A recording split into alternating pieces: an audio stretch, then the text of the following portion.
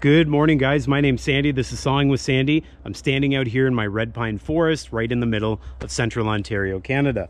What I'm going to do today, aside from drinking my favorite sludge and cutting some lumber, is I'm going to take a break and talk to you guys about something that you may have encountered already or you potentially will encounter. And what that is blades popping off the sawmill. Now, what I'm referring to specifically, if we open up the housing here, is this blade here popping off the band wheels on the follower side as well as the drive side of the sawmill. When that blade pops off, you're going to know it because obviously the blade will stop. You won't be cutting anymore. And if you bought a sawmill recently, you probably bought it to cut lumber. So let's keep that blade on there. Today I'm going to talk about how you can do that. If this blade comes off, you're going to damage the blade, no question about it. At the very least, you're going to have to resharpen the blade. Potentially, you'll have to reset the teeth, then you'll have to sharpen it. Even worse, you might jump that blade off, you might cut this belt, and you'll probably scratch up the whole inside of the housing here. If you do even more damage, that blade's going to jump off, it's going to kink, and now that blade's garbage. Last time I bought some blades, in order to get them shipped here, including taxes, I'm at the better part of $30 Canadian per blade. You don't want to do that too often, that's for sure. So that's what we're going to do today. And just to give you guys just a little bit of context here, although this sawmill is brand new, HM130 Max by Woodland Mills, I've been cutting with a similar model, a 2017 HM130, for a number of years. You would have seen that up in that shed in previous episodes. And so I have encountered the blade popping off before, but I think what I'm going to tell you today will help alleviate that problem from being encountered by you guys. Welcome back. Here we go. All right, before we talk about blades jumping off, let's talk about the specs on this thing for my setup. I've got the blade here set to a torque of 25 foot-pounds, and so I use the torque wrench, goes right in the end there of the T-handle, and get that tightened up. Now, on this sawmill, I've only ever used 25 foot-pounds as the torque. My other sawmill, my 2017 HM130, that's the exact same torque spec I used on that. That's why I started using it on this. On the back of my sawmill, and I think it says this in the manual, there is a bit of a range here. So that doesn't mean 25 is going to be the perfect setting for everybody, but at the very least, that's where I started, and I haven't had any problems, so I quit on a good thing. Anyways, back to the blade. This is a standard blade that's sold by Woodland Mills.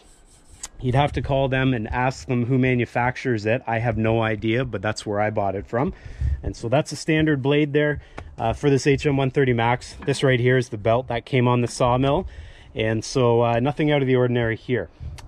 Why would the blade potentially jump off? Well, the short of it is the alignment. All right, so these band wheels, this one and this one, is not in alignment. Now, there's a whole section in your manual that talks about how to align those. I'm going to talk briefly about some of that today. Before we get there, there's some other reasons why your blade might jump off. You see that? That right there will cause your blade to jump off. I purposely left this like this, just so you can see that this can build up without you even noticing. How did I first notice that there was some buildup there? It's because the sawdust wasn't coming out all at the same time. It wasn't coming out constantly. It was sort of dripping and drabbing and falling in clumps. So I opened this up, and this is what you see. All right, so sometimes bark off these red pines, it accumulates here, and then the dust hits it, and obviously the dust has nowhere to go. I have seen some people do some modifications here. I'm not going to do that at this point because with my other sawmill, it worked fine for years. You just have the odd time that happens. So that can also cause the blade to pop off.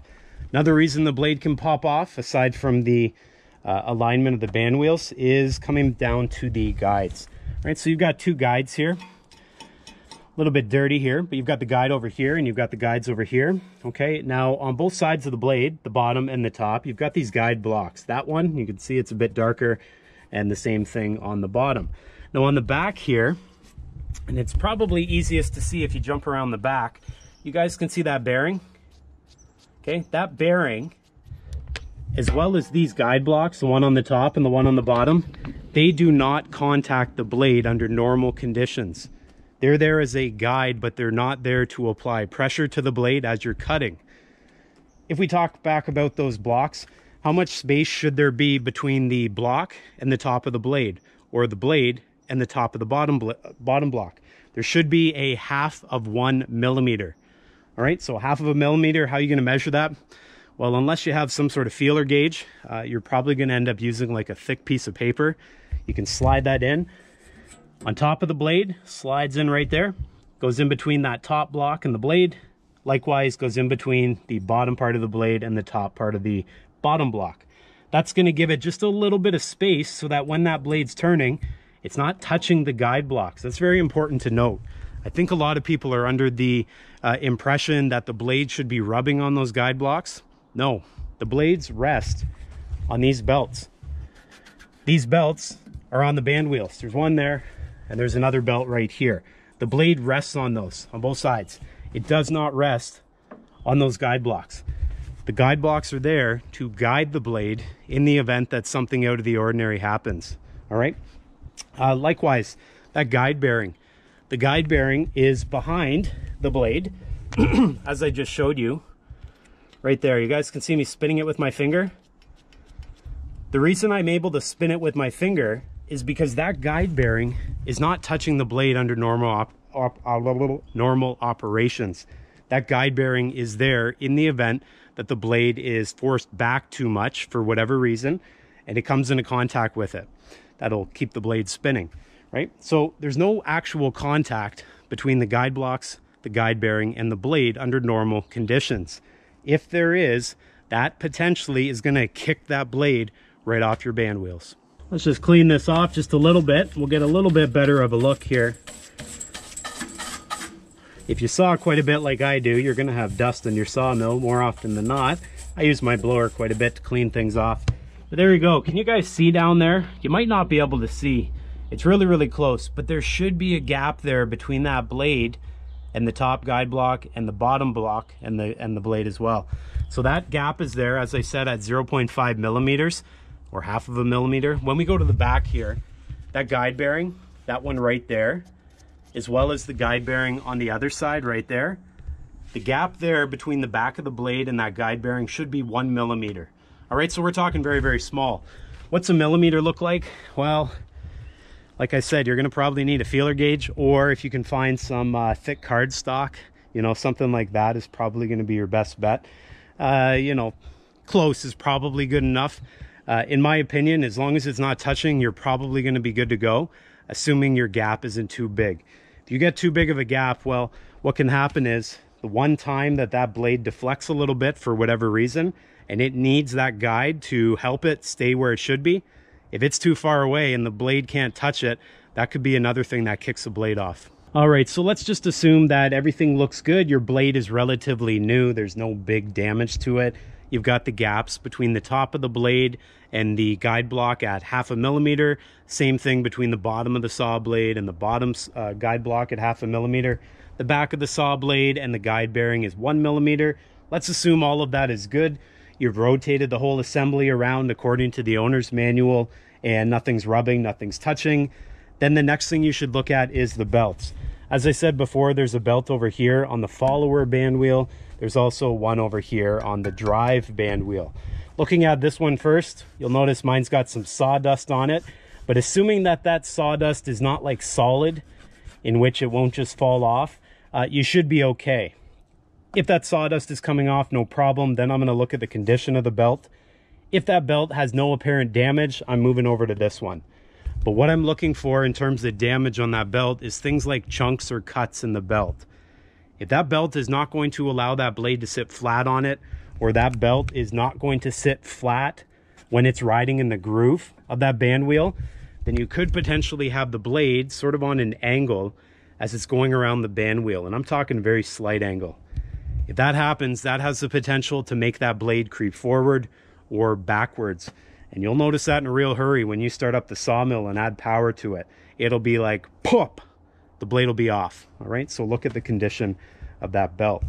If you're satisfied that that belt sits flat, there's no accumulation of sawdust, there's no chunks, there's no cuts, it's sitting down in there, then look at this belt over here on the drive brand wheel.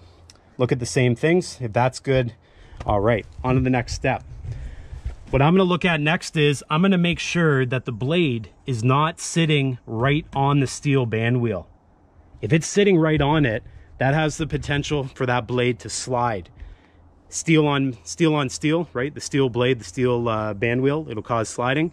If that happens, you're going to have that blade pop off. You need to have that rubber belt just a little bit above the steel wheel so that the blade is actually sitting on the rubber. It's not sitting right on that band wheel. Same thing over here.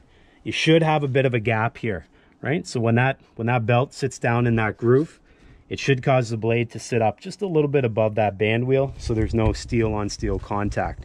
If it doesn't, your belts are probably worn out.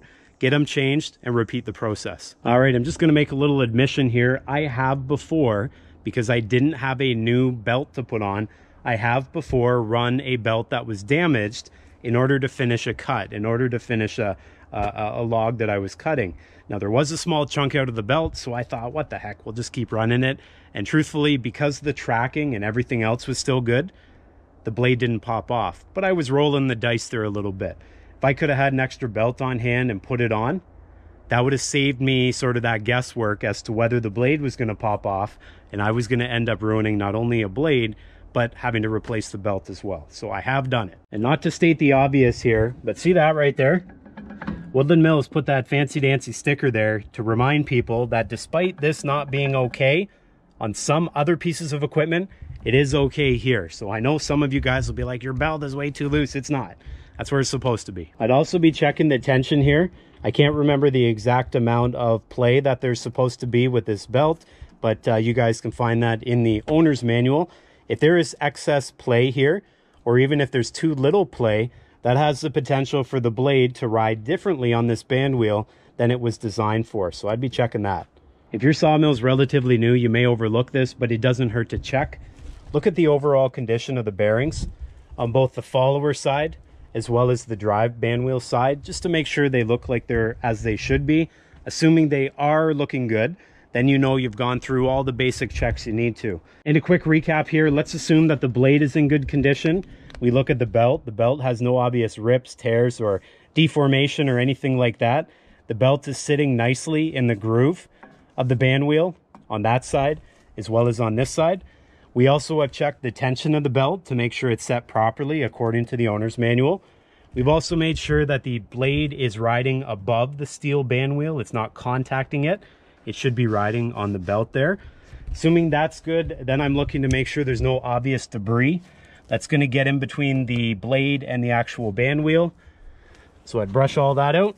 Then I'd come down and look at my guides. Got my guide here and my guides over here. On this side, just as well as this side over here, I got to make sure the gap between the top of the blade and that guide block is 0.5 millimeter. The gap between the bottom of the blade and that guide block is 0.5 millimeter. And then on the very back, my guide bearing and the back of the blade is 1 millimeter. That should be the same on that side as well as this side.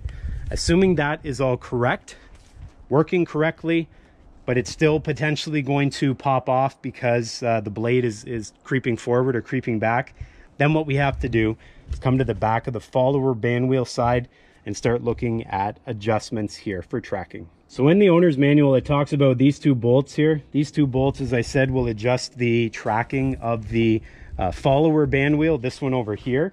And so we will do this if that blade, when you rotate this assembly by hand, looks like it's creeping forward or backwards. Because you don't want to keep rotating it, because if it's creeping forward and not staying in perfect alignment, it's going to jump off eventually.